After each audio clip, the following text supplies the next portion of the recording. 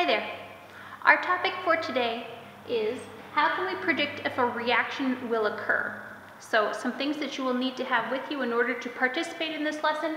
You need to have a reference table J, otherwise known as the activity series. I'm going to teach you how to use that. You should also know the definition for the word spontaneous. Spontaneous means that that reaction will happen all on its own. So spontaneous combustion is something will burst into flames all on its own.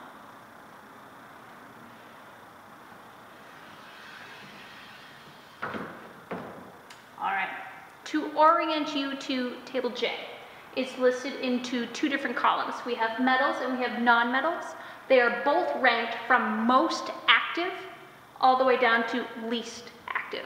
I'm going to highlight a couple things for you on this chart. In the example we're about to look at, we're going to compare zinc to copper. You will notice that I've cut out little pieces of the table. I didn't have enough room to write it all, but you have it there right in front of you. So in this case, zinc is more active than copper.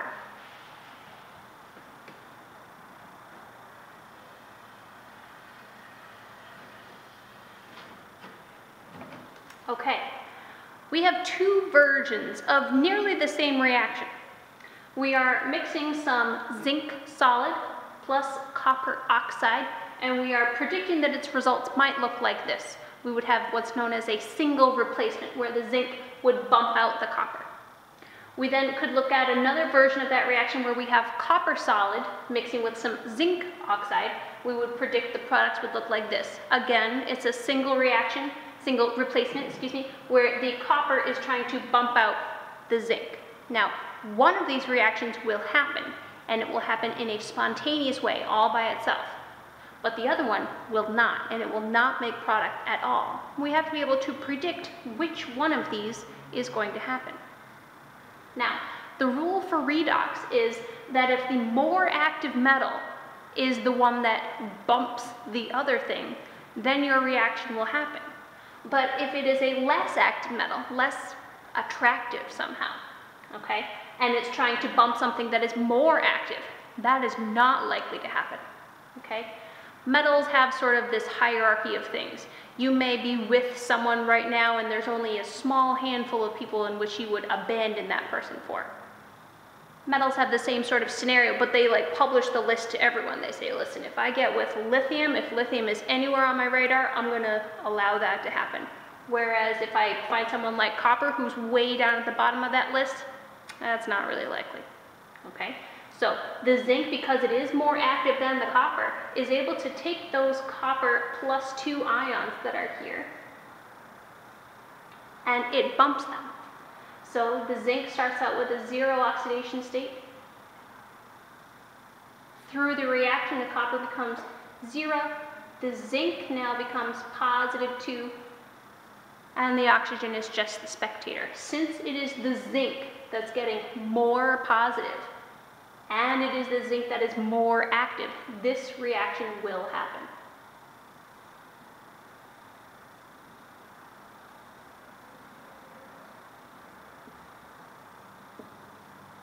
But in this example here, where the copper starts out as an oxidation number of 0,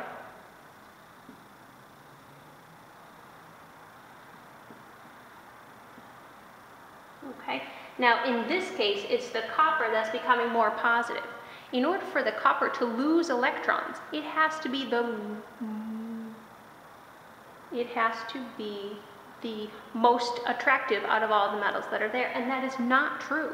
In this case, the zinc is much more attractive, and so this reaction is actually not going to happen at all.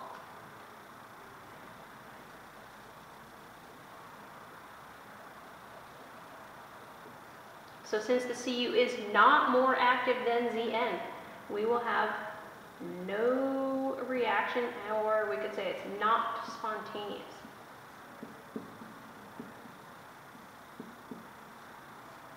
So it's not spontaneous, and so we're going to put Nr right here, meaning that no reaction will happen. Okay? So when the thing that gets oxidized or gets more positive is more active, more active gets oxidized, more active gets more positive, then that will be spontaneous. But if the thing is not more active and it's trying to be more positive, that will not occur. It will be non-spontaneous.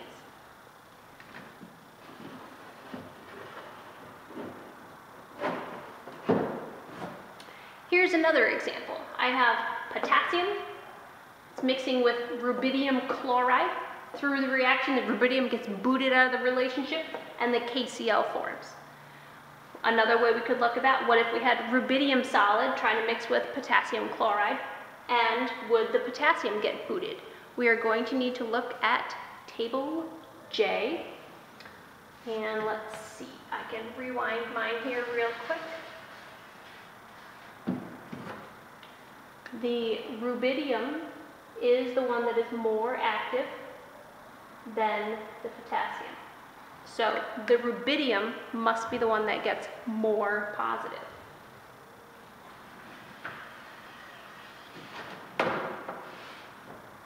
Alright, 0 plus 1 minus 1, 0 plus 1 minus 1, 0 plus 1 minus 1, 0 plus 1 minus 1. Okay, now we just said rubidium is more active,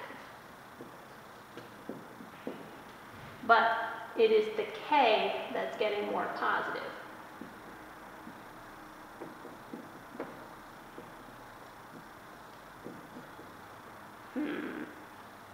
In this example, the rubidium is still more active.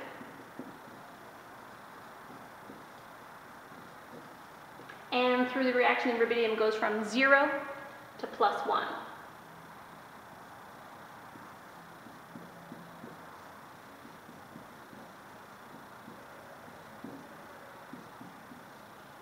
Okay, so since rubidium is more active and is getting more positive, this one is spontaneous.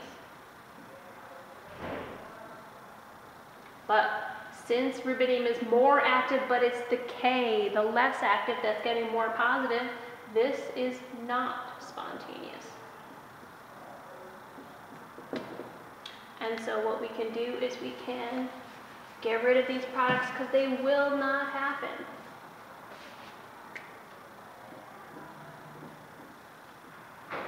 Okay, and we have one last thing that I want you guys to take a look at.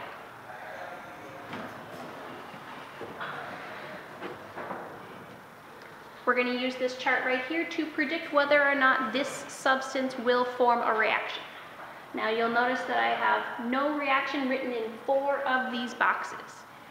The copper, when it reacts with its copper ion, it has no incentive to trade electrons, so we're going to write no reaction right there. The same thing is true for the magnesium, and you'll see that all the way across the diagonal. Now, in order for the copper to boot the magnesium ion, okay, the copper has to be more active. So I'd like you to look at that all the way through, see if you can find an example where copper is the more active metal compared to some of these ions. And I would like you to complete the chart as best you can. I'll give you a hint. There should be 6 that will have a reaction. Please bring this chart filled in tomorrow, and we'll check it and see how you did.